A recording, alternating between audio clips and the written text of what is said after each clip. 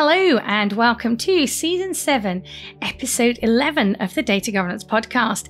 And today I'm joined by the lovely George Firican of the Lights on Data show.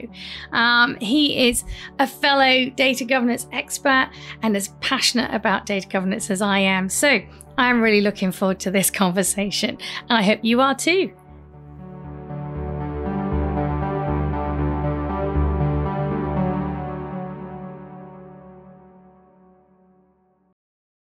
So I am very excited this week to have the wonderful George Firican on the podcast. I'm sure most of you will have already heard of George, and if you haven't, you really should follow him because George is the founder and CDO of Lights on Data, and he's the host of the Lights on Data show podcast, and he shares his extensive experience in data governance, business intelligence, and data analytics. Now, George is really committed to demystifying data complexities, and he covers practical and informative content that supports professionals in navigating the data space more effectively.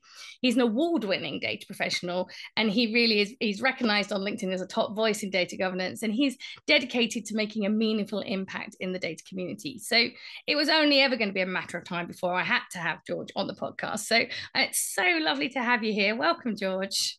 Oh, thank you so much, Nicola. It's such a pleasure for me to be here. And as you know, I've been following you and your content for a long time, and I'm so happy that we get to do this together.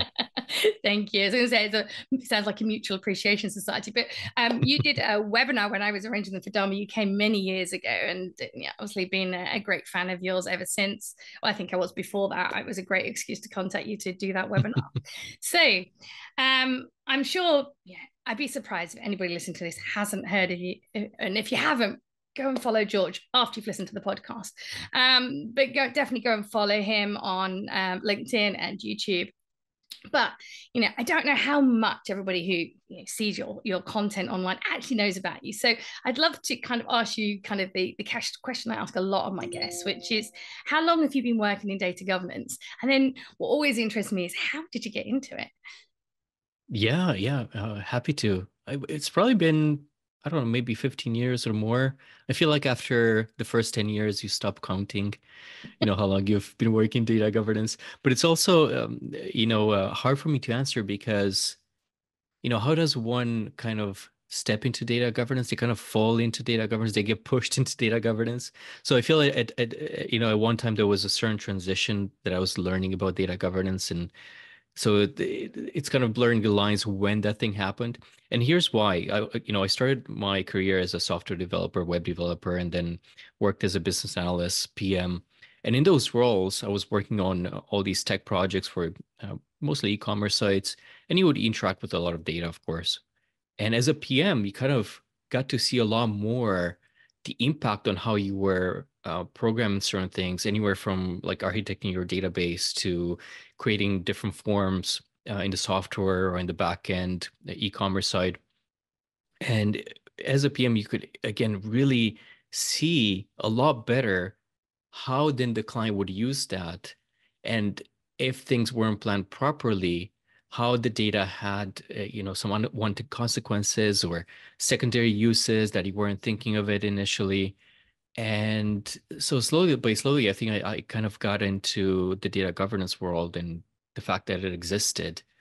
And so my role slowly transitioned into that at one point, not necessarily by title, but more by function and by responsibilities.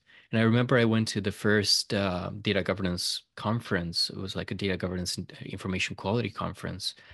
And that's when like my world really opened up. And I was like, wow, this is way bigger than I thought it existed. And there's so many people and companies that have the same challenges that I'm facing at that point. Yeah. So, and then, I kind of picked up a role that was like a data quality manager, and that sort of morphed into a data governance role. And so it was kind of slowly transitioning into it. And now I feel like it's even more bigger than that, and it's getting even more traction now with AI governance as well. And of course, I think that's based on data governance.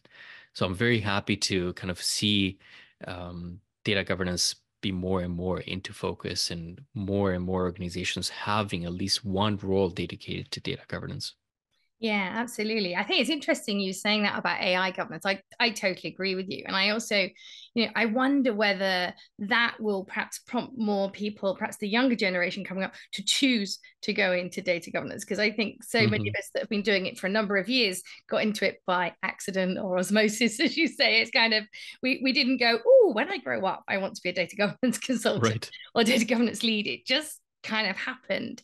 But I think, as you say, there's more demand for data governance than ever before. People are finally believing us when we've said this is really a foundational thing that everybody should be doing before they do anything else with their data. Hmm. So I think it's exciting times for data governance.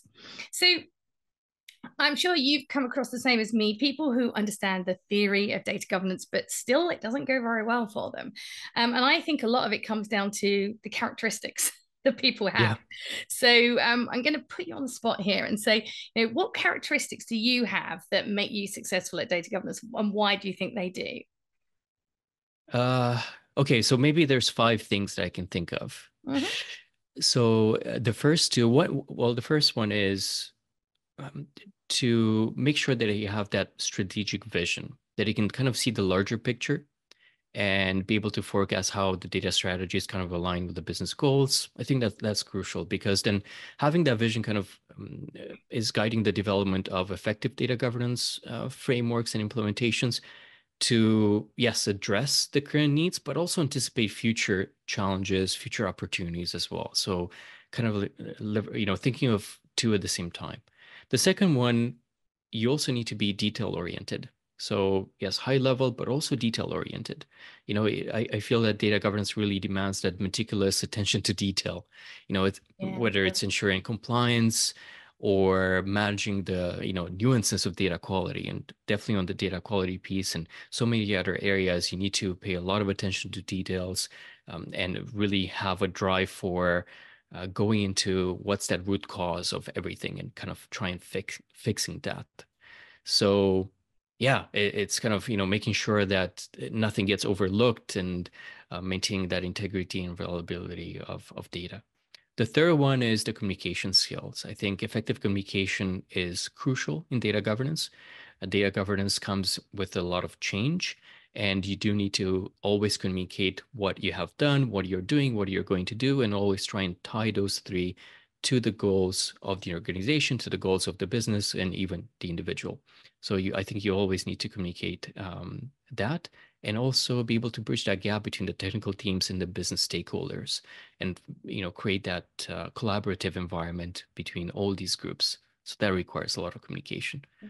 Fourth, I think you need to have some adaptability. I mean, everything is constantly evolving and changing, anywhere from the data landscape to the business needs to the regulations.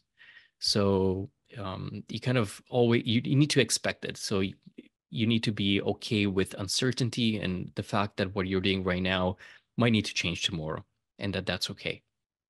And the last one, I think you do need to also have a passion for education. I know I do.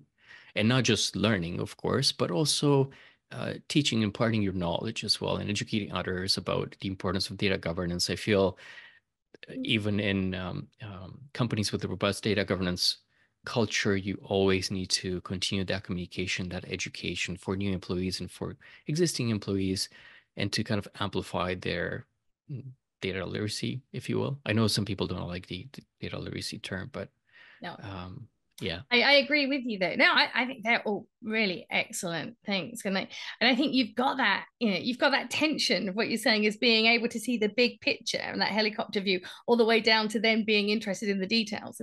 And some people tend to like one or the other and not both. There's, Mm, and then on top of that, you got to be this great communicator and educator. I mean, my husband doesn't work in data, but in the early days, he would ask, people would ask me at dinner parties, what is it you do? And he'd go, oh, she goes to meetings. She's never at her desk. She never returns phone calls. And I used to go, yeah, but I'd be a really rubbish data governance manager if I was always at my desk because I am out there definitely, communicating, educating. So definitely. I think they're all excellent, George. Thank you for that. Now, I think it's fair to say that even if you understand the theory and the concepts of data governance, it's never that easy to do. So I always Hmm. like to ask my guests, what do you wish you'd known when you were just starting out in data governance? What would have helped you to have known in advance? And you know what? If I would have known that, I don't know if I would have went into data governance. So, caution ahead here if you're gonna, want to skip ahead for a couple of minutes. But I think the fact that there's a lot of politics involved, I feel there, and that comes with its own challenging, of course, and the different personalities that you need to communicate and collaborate to. And some are, strong personalities. Some people really make the case that they want ownership over that when they shouldn't be the ones taking ownership. Others is like nobody wants ownership, and then that's a whole other challenge. So, Mm. like you said, I think there's a lot of meetings, a lot more than I was expecting, but I can definitely see the value of why so many meetings are required. And yeah, you probably, in a way, I wish I would have taken some like negotiation course skill building that I think that would have been helpful early on instead of me kind of learn by doing and trying different tactics and what applies to different people. Yeah, so I think it would have been good for That me is such to great get that. advice. So I totally underestimated the value of negotiation skills until my sister, who has nothing to do with data whatsoever, did a negotiation skills course at work, and then she's ended up in a contract management role. So does a lot, uses the skills she learned, and she would be telling me things, and I'd be going, "My God, I need to do that." It's really useful. So I did actually do a negotiation skills course just before COVID, but I've been doing data governance a long time. So I think that's excellent advice. All go and get yourself on a negotiation skills course. I think that's really good. And I think, I mean, this is probably something you do all the time, much as I am online, offering advice to people who are perhaps in the early stages of doing their data governance. But I think a lot of the people listening to my podcast are those in the early stages of data governance. So I just wondered if there's like a final piece of advice that you'd offer for those Hmm. that are just starting out in their data governance journey. Yeah, just a couple that comes to mind. I think overall, maybe, curiosity, collaboration, communication are your greatest tools or some of your greatest tools. I do recommend people to dive deep into understanding the deal life cycle overall.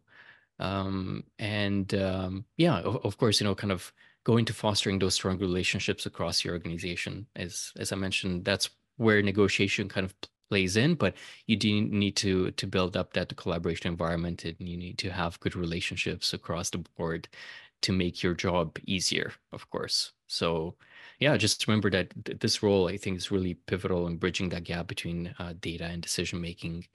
And yeah, it just yeah, invest into all of these. Yeah, absolutely. You're making me think actually of another course I did long before I got into data. Mm, When I was a project manager, I was sent on a stakeholder management skills course. And as you were saying that, I suddenly thought, you know what? I think I do still use things that I learned then that perhaps at the time just going, oh, just a project manager, I just got to get this project over the line. But perhaps they went in and they were influencing what I've been doing. But I think what you've been describing is what we know. You actually have to have many skills to do data governance, and a lot of them people orientated. So yeah, it has definitely. been absolutely fabulous having you on the podcast. Thank you so much, George. And I'm sure it's helped everybody understand you a little bit better. But Thanks, Nicola. anybody who's listening, if you aren't following George on LinkedIn, do go and find him. He shares some really great content that will help you on your journey too. So thank you so much, George. Thank you so much. Really appreciate it.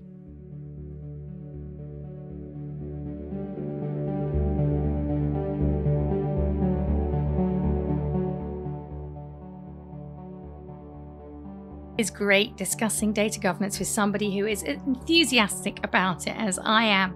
So I hope you enjoyed that conversation as much as I did. But more importantly, I hope you'll come back and join me next week for the last episode of this season. Can you believe it? We've got to 12 already. So please come and join me next week. We're going to round off the season by talking about data governance and the 3 lines of defense.